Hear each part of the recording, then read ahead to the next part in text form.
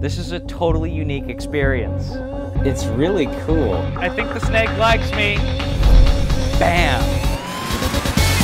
Tell me something cool. It's all about making engineering fun with Mouser.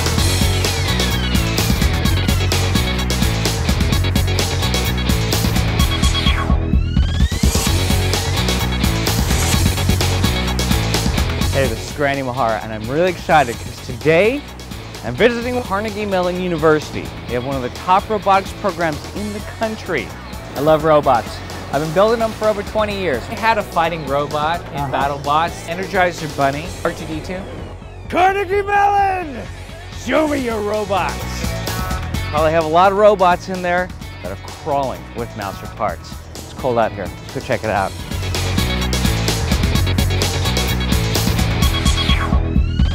This is Marcel Ibert. He's the director of the Robotics Institute here at Carnegie Mellon University. And you guys have been on the cutting edge of innovation since when? From 1978 is when the institute was created. Wow. I hear that some of your work has inspired a movie, is that right? Yes, absolutely. Okay. I need to let my colleague Chris Atkinson tell you all about it.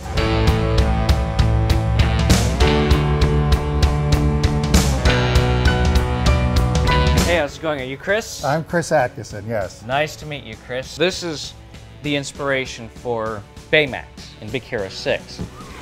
Hello, I am Baymax, your personal healthcare companion. Is that right? That's right. If we're going to get robots into somebody's house, I think we have to make them super safe. Right. In fact, so safe that even if their computer crashes and their brain is dead, all they're going to do is bounce off the person.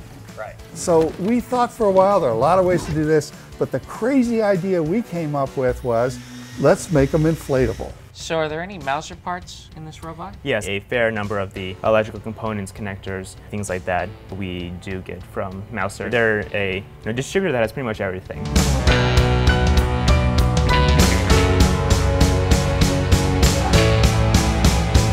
Hey, I'm Grant. Hey Grant, how's it going? I'm Matt Travers. Nice to meet you. Matt.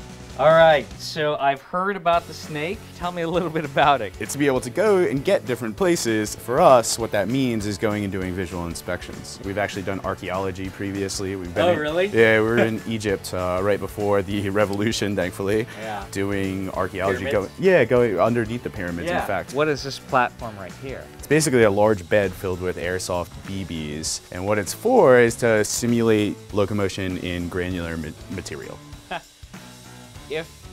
Oh!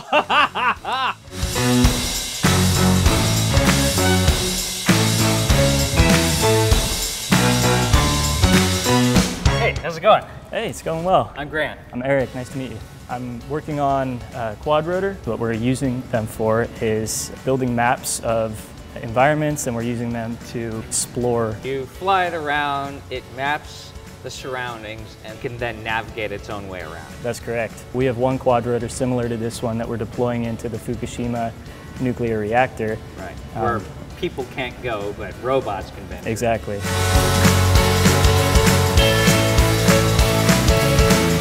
So as you can see, Carnegie Mellon has been and continues to be one of the leading innovators in robotics. I'm just glad Mouser could play a part in empowering them. I'm Granny Imahara, and we'll see you next time.